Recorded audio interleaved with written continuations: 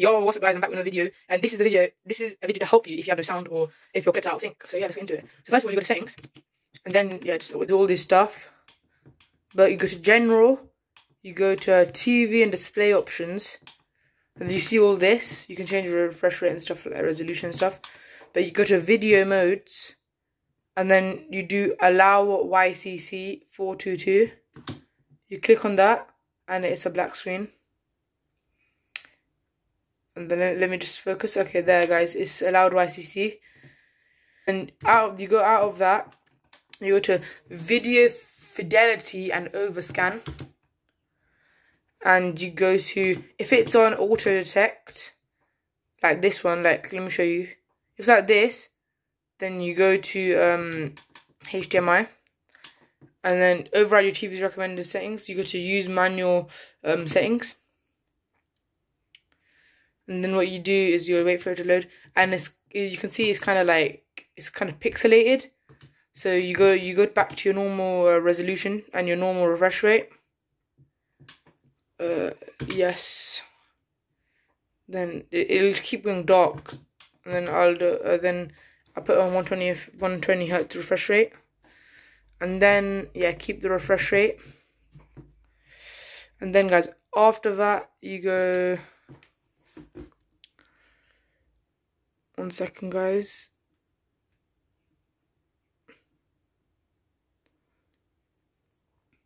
Okay, then you go to system and go to updates, and there's check for updates, but there's no updates available. So you go to go to general, go to network settings. You go to advanced settings, then you go to alternative MAC address.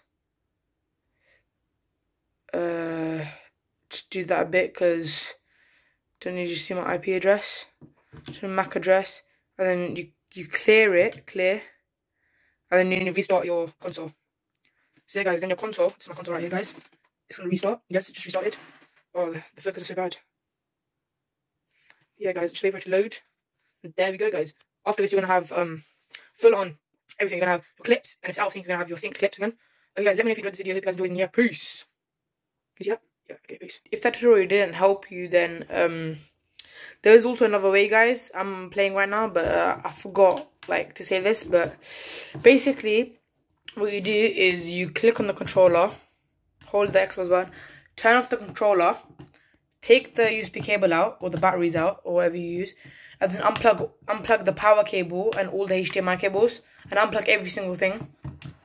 And then what you do guys, you unplug every single thing from the back and everything, and then plug it back in after a few minutes, and then your sound will be working guys. Mine wasn't working after I tried the one that I just showed before, but this one definitely worked guys, because the last one, yeah, it made my audio out of sync. So first do that one. If that doesn't work, then do this one.